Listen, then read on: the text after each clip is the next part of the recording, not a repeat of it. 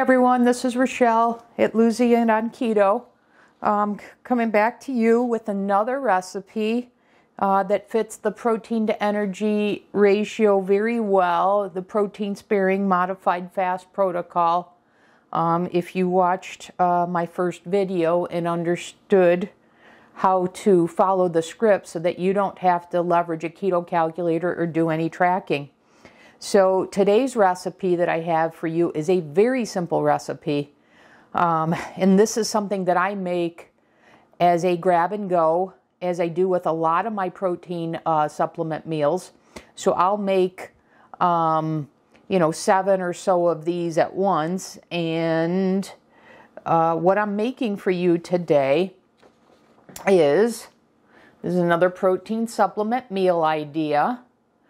So what I'm going to make for you today is a Keto Chow Shake, and in this case the natural strawberry, because I like the sweet ones flavored with monk fruit rather than sucralose, but you could certainly use any one of their products for this. So you see, it's just the Keto Chow powder plus water. And what you get here is 123 calories, 23 grams of protein, no fat, 7 total carbohydrates, 6 dietary fiber, leaving you with 1 net carb. So in total, that's a protein to energy ratio of 16. So once again, a very good ratio. And a very simple recipe. And like I said, you can make these, multiple shakes at the time and store them in the refrigerator and have them as a grab and go. So I have the protein powder here stored. So, Keto Chow, is part of their recipes, show you how to add fat. They say that you can control the amount of fat that you can add to their shakes. Well, for following my protocol to maximize the fat loss, I don't, of course, add any fat. So it's just like I said, it's the water and it's the protein powder. So to make sure that this blends well, I'm going to first put in some water, and I'm probably putting in about 10 to 12 ounces because I like it thick, and I'm going to show you the texture of it. So I'm just going to put a little bit first, and then I'll measure out 1 scoop. 1 scoop equates to those macros that I read to you. So I'm just going to level off this scoop.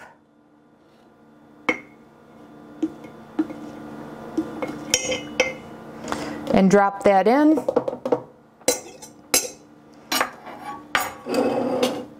And then add in some additional water. And I've got some measurements here that I'm going to follow.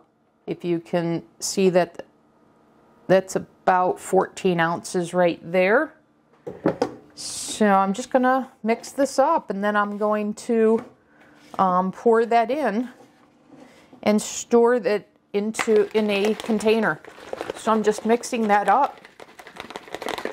And Keto Chow says to, store, make this 24 hours in advance or so. Otherwise, I guess it tastes very salty.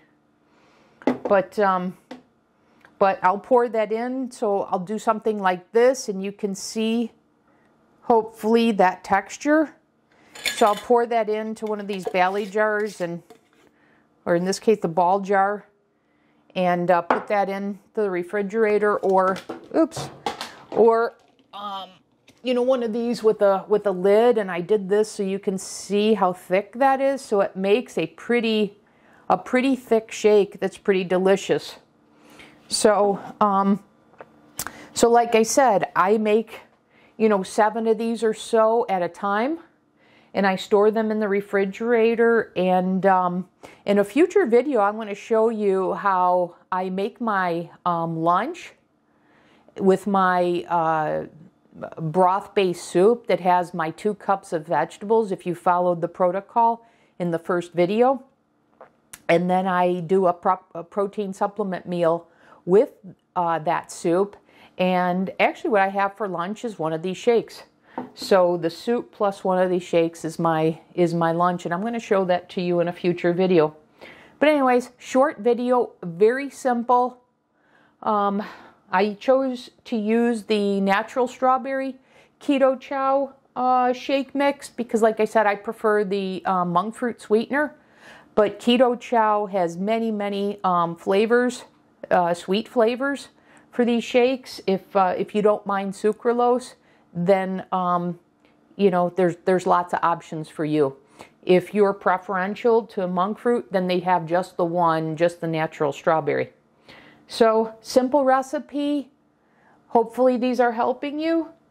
And I've got some more recipes coming in the future, and I hope you're enjoying them, and I hope more importantly you're benefiting from them. So until the next video, I hope your weight loss journey, fat loss journey is successful. I hope what you're finding on my channel is helping, and feel free to, you know, add a comment, add a question. I'll respond to you. But I've done this channel here to help you and so we can help each other, and I'm passing along my learning. And once again, I hope you're benefiting.